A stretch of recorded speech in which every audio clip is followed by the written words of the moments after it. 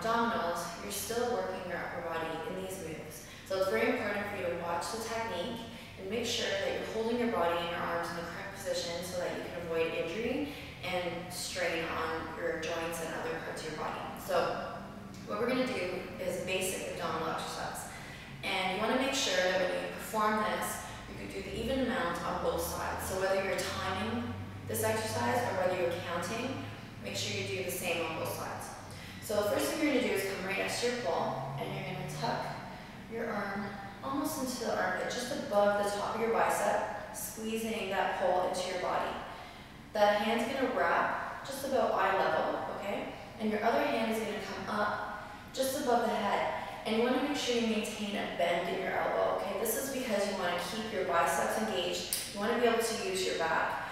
And if you extend that arm straight up, you lock out your elbow, it's going to be very easy to pull your shoulder, and you won't have the support of your biceps or your back. So first thing you want to do is secure your body, getting that arm in position. The next thing I want you to think about is when we lift our legs, I want you to do a pelvic tilt. So your goal here is to almost tuck into a little ball, and we're going to start with our inside leg just to help with balance. And so level 1 for this exercise, it would start with the inside knee, and you would go up, up.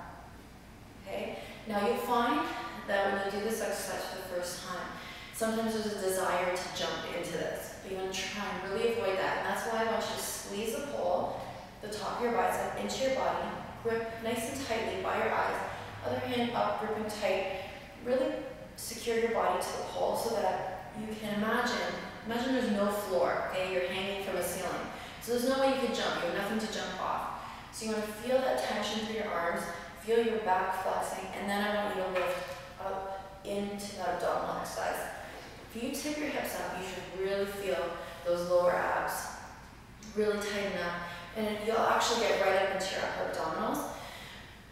So let's try that one more time, nice and slow, inside, outside to land. So that would be a level 1, okay? And you want to do your maximum amount of reps, or you can set a timer for say 30 seconds on each side. Now, that's level 1. Level 2, what we would do is bring both knees up. So again, you secure your body in, just the way you are, and you're going to lift both knees up and down. Okay? So that would be like a level 2. A level 3 would be legs straight, so same arm positioning, same body position, except now you're going to go up on your toes, and you're going to lift your legs straight up, straight down, okay? And the whole time you're still thinking about that pelvic tilt. So if you look from the side, when I do my abdominals, you should notice how much I'm really rounding my back because I'm curling those hips right up to get deep into my abdominals. You can make these harder by working on negatives, by holding, all kinds of different options here to really challenge your abdominals in different ways. So no matter how often you do these, you can always make them harder and challenge your body differently. For an example, I'm just going to switch sides to do this.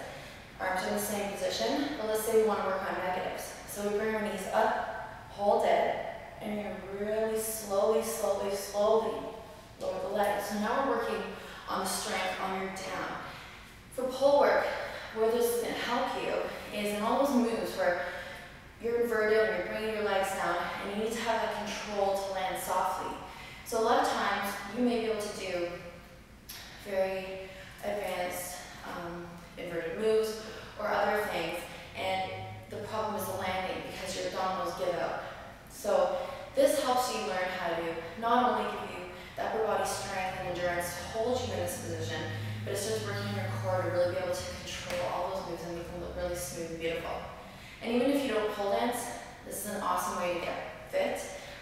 Working on the pole using your own body weight, it's incredible what kind of workout you can really get. So those are your basic abs.